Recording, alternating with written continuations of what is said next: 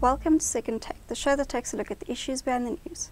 The Industrial Development Corporation released its results this week amid turmoil at many state-owned companies and concern over an IDC loan to a Gupta family-linked company. Terence joins me to discuss how the financier is seeking to navigate the turbulence. Hi Terence. Hi Chanel. The IDC has announced 2 interventions designed to improve transparency and governance in this era of state capture. What are the details? Yeah, I think it is 2 fairly significant interventions. The first and highest profile is that from now on, the Industrial Development Corporation will publish the names of their clients, the people that benefit from the loans that the IDC disperses every year. And up until this point, and as is tradition within the financial services sector, client confidentiality has been placed at a premium. But I think under the sort of direction of the shareholder minister, in this case it's Economic Development Minister Bruyn Patel, and the growing sensitivity, as you mentioned, around state capture, there's this view that because they're dealing with public money, although the IDC doesn't get any direct fiscal transfers, it's a self-sustaining organisation, it needs to be self-funding. Because it's public money, there's a view that we should have more transparency around who their clients are. So from the 1st of April, those that want to do business with the IDC must be aware, or will be made aware, that their names will be published on the IDC website. At the moment, it's a fairly short list because it's only the clients that have been signed up since the 1st of April, and it's not retrospective, so we can't go back and look at the full client list over this period where state capture was arguably at its peak, sort of since the 2010 period. But anyway, I think it's a positive move. There's going to be greater transparency, and it's really underpinned by this desire for greater integrity at the institution and integrity in lending, and that basically the public can raise questions where they feel that integrity is being breached. And the second one is really led by the board, and the board has determined that despite the fact that it draws its non-executive directors from business, and obviously business people by their nature are looking to be active in the economy and may turn to the IDC as one of their funding sources, there's been a now prohibition from all non-executive directors from doing any business with the state-owned financier. So this is also a departure from the past. In the past, only executives at the IDC were precluded from doing any business directly with the IDC. Now it also relates to their non-executive board members. So I think 2 fairly significant developments, and it shows, although there's a lot of unhappiness in the country around state capture and the fact that there's been a lack of action, especially in terms of a judicial commission of inquiry as per the demand of the previous public protector's report or remedy when it was published last year, there are signs of movement in a number of areas, and the IDC is, I suppose, at the forefront of trying to clean up and ensuring that its integrity is not breached.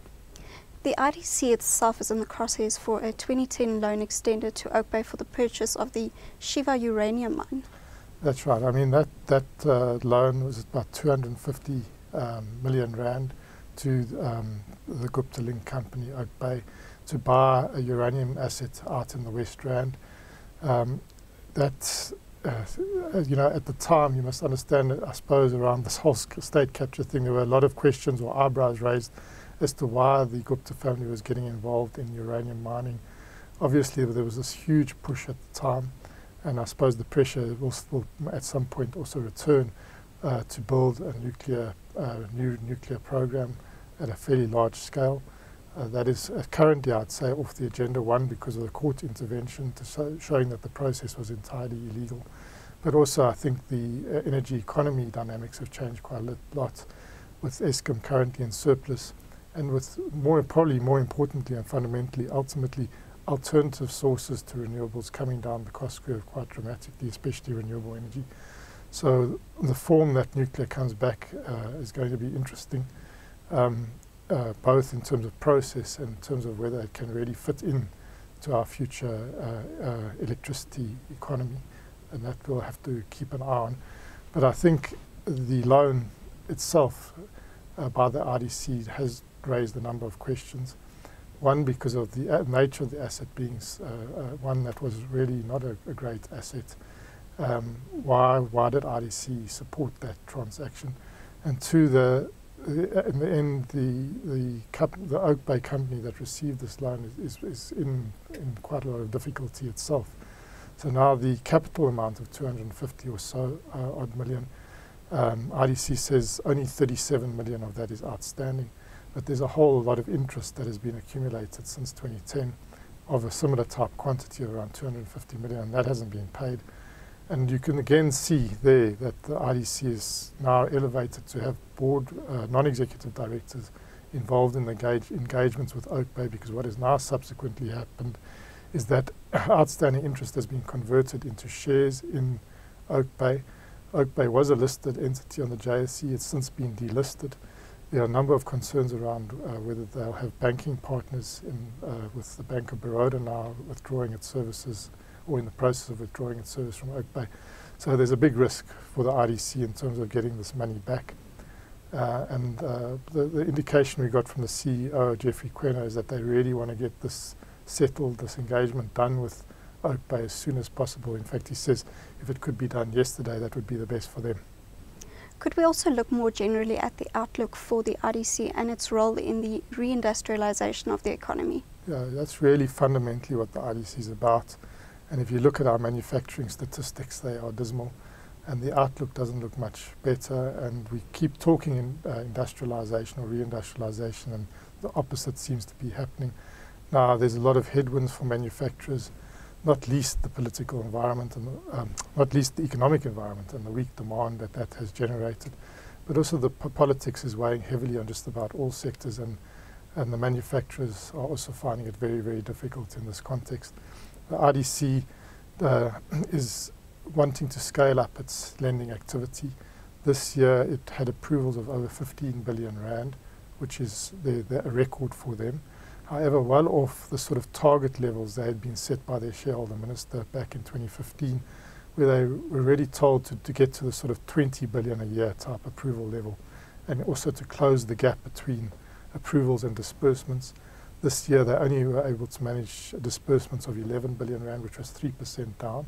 So in terms of real money being injected into its client base, they were down. But in terms of approvals, they're up. And they've got commitments of about 33 billion rand that they haven't dispersed. So there's still quite a long way to go, and it is a scale up from where they were.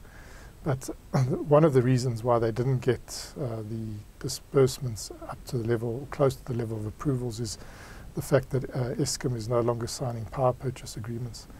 And they've got about 8 billion in commitments to renewable energy projects. So not all of that would have been dispersed last year, but some of that would have been dispersed, and that would have closed the gap.